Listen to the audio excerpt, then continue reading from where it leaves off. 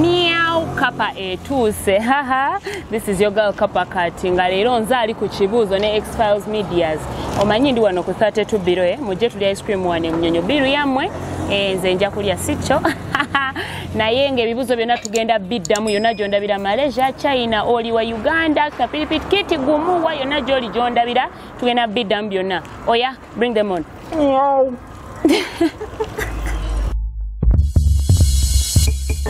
Meow meow. Nenga bonna bambi babaddewo nenze taata bambi otaddemu nnyo neyanziza. Empale ennyambala za cotton zopeti. Siri ya nsala.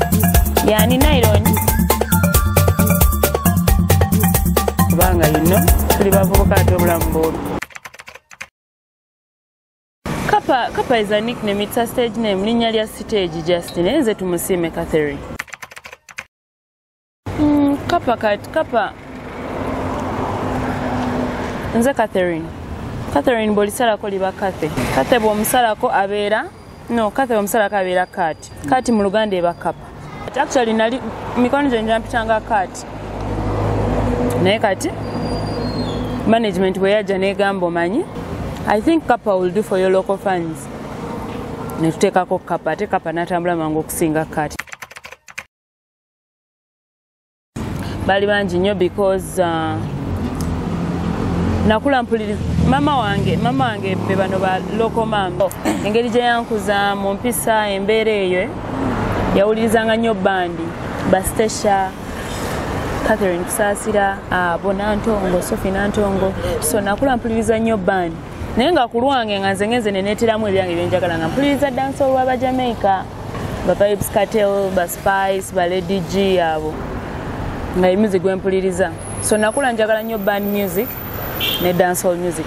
era abayimbi bangi aba inspiring ab'ekika ky'oyo music buli omu nina kye namwegombako kati buli omu namuggyako kye mwegombako nengatta nenkola omuntu omu so ojja kunsanga era music wange omuwulira basinga bagamba tebamutegeera its dancehall naye nga tuli waka message ebigambo byange okuyimba biseera byange ebyeddembe mbeera mu kukola fujjo ddalu njagala nnyo beera n'emikwano gyange nga tuwoganira ensi Ainaka business ka perfume yake yatandikawo kali ku small scale a very small scale nsuubira okwongerako maaso naye kati esaazi mbadde amaaso gatunudde nnyo ku ndongo nga ko kakya maintaininze position gye kabaddemu okuva ebbanga eribaddewo emabega I bring ndeeta from different brands then I mix nenkola something bw'okisiima osasula nga tugenda kitegedde omulimu bw'ogatta noga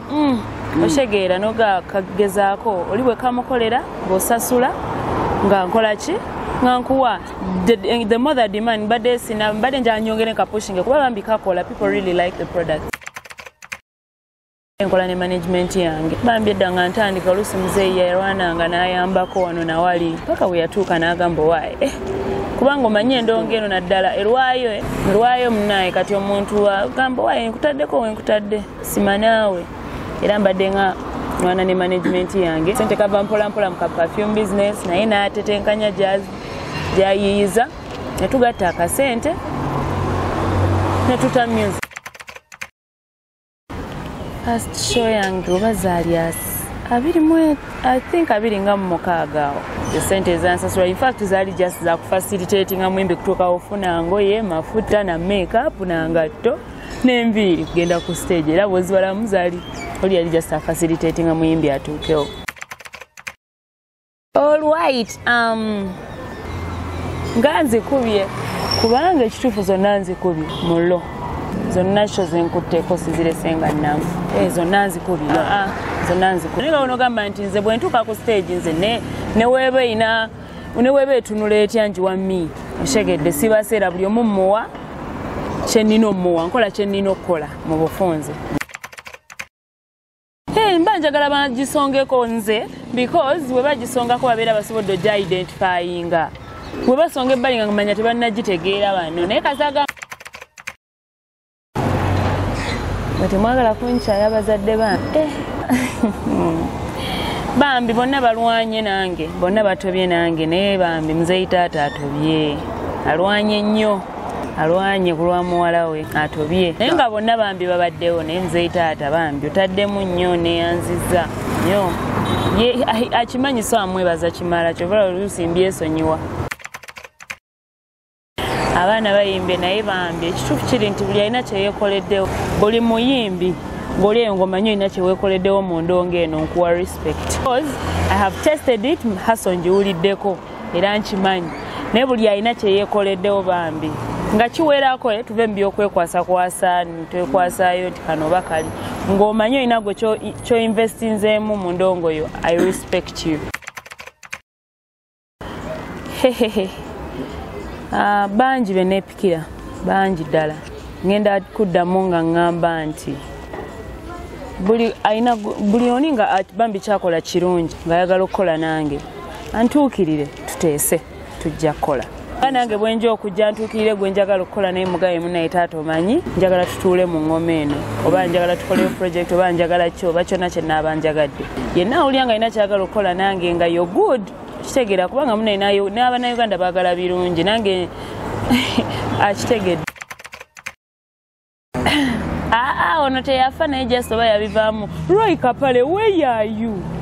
olaba singa kati mwana twakola remix ya mukyala neighbor nga yenze mukyala neighbor mwana where are you emyaka ntemeramu 2 nyambala peti za kotoni yo mpulidde yabuuza mbunzaani empale nyambala za kotoni zo peti siriki ansala yani nylon yes bw'oyambala kotoni obeera comfortable okuuma n'ebbugumu mu giri embaata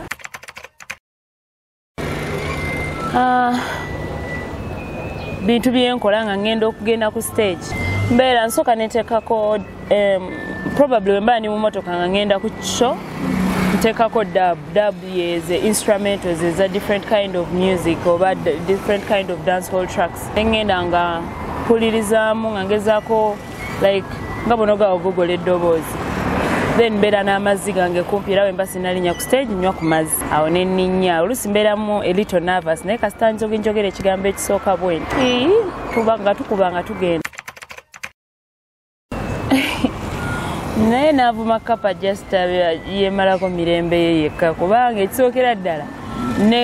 negative comments zezimu kubimpa inspiration kati gwe bwobeereyo n'onvuma manyo nnyongeddeko kubanga kati ate nnyongeramu naawe kakaze nti you're wrong eshegeera so ebyo tebindya naabeereyo n'akomentinga negative in fact ababeera ku page yange they know babeerako kozi nze mbeerako ne replyinga comments zange era ogimpa n'ofuna reply yo nga yeyo ng'ekituufu naye wennyini ojja kwenonya babaayo oli nga zze wali wajja tizinga alwazza okuvuma ye oli tayagala ne weebuza byampaka TV eyo terina remote bwe ntunuulira ennyimba zange zizze zikula nga bwe nagambye tukula bukuzi mu industry eno ennyimba zizze zikula olwenate oluyimba olwasooka lulina mailo gye lwankasuka naye nti oluddako nalwo lulina we lwannyongera naye nti oluddako nalwo ne lunnyongera maaso kati ennyimba zange ziringa just galinga madaala nti kugenda kweyongerako erinnyongera waggulu erinnyongera waggulu saagala bambi nzisalire nti luno lwe lunzijeyo oba luno lwe lukoze bwe luti kubanga olwasooka lulina we lwanteeka abo we lwanteeka we nayongerayo oluyimba ne bankasuka nenkuba Kapa ogimanyi nayo nenkasuka kuba nasooka netukuba pate yeyo album debut album tukuba pate abagitegeera ne bagitegeera ne tugikuba tukuba pate omwali emyaka ntemeramu ne tulukuba abalutegeera ne balutegeera bwe nataka amova nayo erina we yankasuka fefe busi tagonda family kataoma olwo nalwo lulina we lwanteeka ngendo Kapa ogimanyi nayo neetandika okunteeka somewhere sikyagenda ofuluma naye nakola blaster no sense is now everywhere so ekituufu kiri nti zonna bambi zina we zintadde era nziwa ekitiibwa kyazo olaba mwana kakati kambawo example in fact kamba buliro kimu kye batera okukola ekinyiiza okukwata ku Kapa kwa mitwalo ejja 5 gyokka yeah but they keep touching me for free nfuluukinga bakiyita ku routinga tusimba sayira nako ne mbagambe nakenda lwenda nsinziira ku message eri mu luyimba oluyimba lwonna mmala oduwandiika ne ndumalayo nyinza n'okubanga ekigambo kye nsinza okukozesa mu luyimba bakiyita ggwe naye ne sirituuma ggwe nsinziira ku message evudde mu luyimba nti oluyimba bwe ndukuba kati for example bw'owuliriza no sense embeera tenfuga abantu bye bakola okwemalako emirembe kyanguira omwagizi waye nti gwe bw'ojjanga omusumbu omumalako emirembe omunyumiza ebitamuzimba gamba no sense neweeyongerayo olaba emunyonyaawo waliwo junction ng'ova ku round odde eno ngadda eggaba ng'oyitidde munyonyo ovudde eri salaamu okubye round oba ovudde Entebbe road ng'osembera eno waliwo junction awo ttaka baali simanyi lyani nange mpitawo buyisi kuliko gates bbiri liri ku mazzi awantu awo negombawo era buli wempitawo munnaye nyinza okuddeka nempandika ennyimba nga 5 nekola workouts nga 10 bambi ndyegomba negomba okulaba amaka gange awo negomba okulaba obulamu bwange awo omanyi njagala nnyo adventure buli wembeera nga ntunira amazzi nengera islands nengera nature awo ettaka eryo abalimanyi balimanyi simanyi lyani munzibireko laba agakaani oba nalabawo ki I don't remember the details naye amaaso gange just gaba gatunuulidde area eyo efaanana I would really love to have that piece of land. Kapa akikubye ne Kapa bambi Kapa akikubye Kapa akikubye bangi abakikubye bambi bangi buli akikubye naye ne Kapa akikubye mu bayimbi abapya Kapa akikubye mbeera njagala nenkyusa economy generally olaba copyright actually ekisumbwa I think kyekyafectinga ne copyright wa music waffe is because of the economy. So when ba president nga nsobola okubanga buli institution in fact when choose economy mba nyambye ne industry nyingi nyo omuli ne yaffe ya music ashegera so yeah I would work with the nandikoze ku kya economy so that actually fields nyingi zibazifunamu awongera bwe gambye earlier a lot of fields bafunamu including ne yange yonyine ya music netulema kubeera selfish. Yeah. Wow. Well, if I brainstorm on that, ndoza nandigambi bye tuyimbako kyoyimbako kisobola omalawo oluyimba bw'oyimba ku kintu nga kya kiseera era of course kiseera kituuka olimba nekola ki bwenkera ku makya nenyimba ku vote Museveni vote Bobi Wine olimba lwange luyimba Muzeeyi mulonde oba Bobi mulonde kasita bigwa so I think wetuyimba bwe tuba tuyimbe ku bintu ebiri distant ng'oyimba ku kintu nga kigenda ku extending a long period of time tegeera nze bwemba ndowooza kubanga kati bw'okeera ku makya noyimba let me say for example if I may talk about my next coming song olubule bayita Nasanga Love bw'oyimba Nasanga Love nakwesanga nti n'emyaka 10 egijja mu maaso waliwo agenda okeera ku makya asange love nshegedde so kiba kitegeeza ekyo kiyambako oluyimba okola ki okulastinga ne bw'oyimba katebe ng'enkya kagenda mmenyeko oba owedde ekituufu kiri nti nze nga nze simanyi ku lw'abalala sinaba kutandika kusasulwa zimmala because bw'otunulamu ebintu by'ossaamu n'ezivaayo kiba kibulamu oshegeera nti ebiseera ebisinga oteekamu saddaaka nnyingi kati for example kankuweyo example emu oli akwetaaga ku show nakubira essimu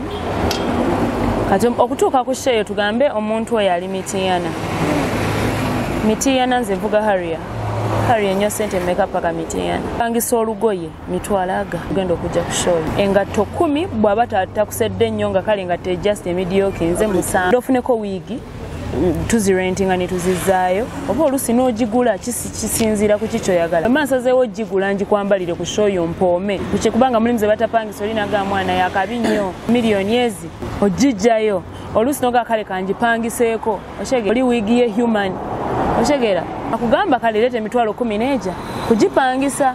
oshegedde ezo tubaze mmeka tetunaba kutandika kutambula tetunaba kukola makeup tunasasula DJ tetunasasula dancer management tenajjako zaayo akati gwembolira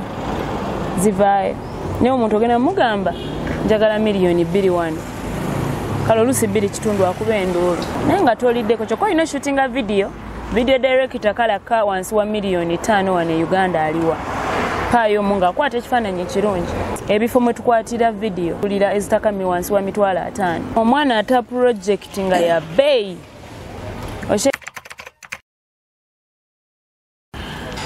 kuva buto njagala okuyimba ne bazadde bange bakimanyi na buli abadde nange akimanyi buli akulidde kumpi nange akimanyi nti njagala kuyimba kwali kunnemeseza nosoma so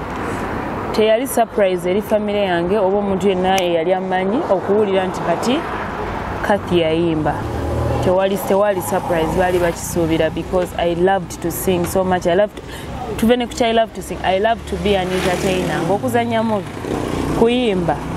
ebyo kuzina nga bye bintu byensinga okwagala obulamu bwange nga njagala nnyo just okubeerawo nga entertaining. Yeah. Okuchuzinga side eno kye nali njagala kuva buto era najja nsoma nkimanyi nti gye ndaga bannange nze ndongo. Yeah. I think bazadde bange bali understanding ate nabo bakimanyi nti mu buli mulimu of course bino mwebiri omuntu ategeera nga obulamu obutegeera bulungi omanya nti omwana receiving the criticism naye katulabe gye kyeyonge nedda bambi tebanyiiga oba ki in fact tebetera nakwenyigira nnyo mu kintu kyange kino bandeka ne nkola nze bwe mba mpulira nga nkyasobola ogenda mu maaso for them they don't have any problem.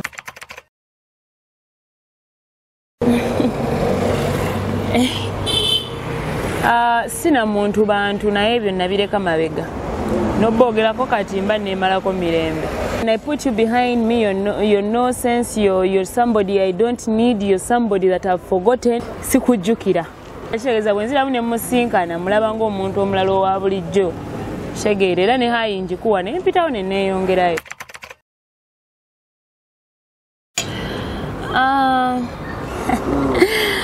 1st February 2020 brand new album Nasanga Love. Kakati anti tukuba paterike ennyimba 11 tusoose tutaako 5 kakati abantu bange abalungi Nasanga Love ngenda gita 1st February mpulidde eyo album namba eriko ennyimba 9 ez'omukwano. Linda gwe tonsanze nga njirodi. So banange ebipya ebyokya a brand new album Nasanga Love banaye kati ndi mu love. Oh my god kyenjagala obbagamba bongera owagira bagende ku Instagram I am Kapa, they should follow me. Facebook Kapa Cat, like my page. YouTube Kapa Cat, subscribe, ring the bell. Kubako bu video obunyuma obwakabi nteekayo mbaterayo anytime sire tubeerawo nga nzanya ne bafani bange ne interacting nabo, so they should subscribe to my YouTube channel binyuma. Yes, so the name erinya Kapa liri KAPA CAT KAPA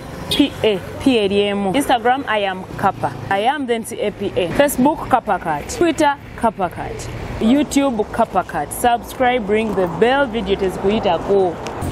Meow Kapa etuse. Haha, this is your girl Kapa Cat. Nga leero nzaali ku kibuuzo ne XFilesMedias. Omanyi ndi wano ku 32 biro mujje tuli ice cream wane mnyonyo biru yammwe nze nja kulya sicho. Meow.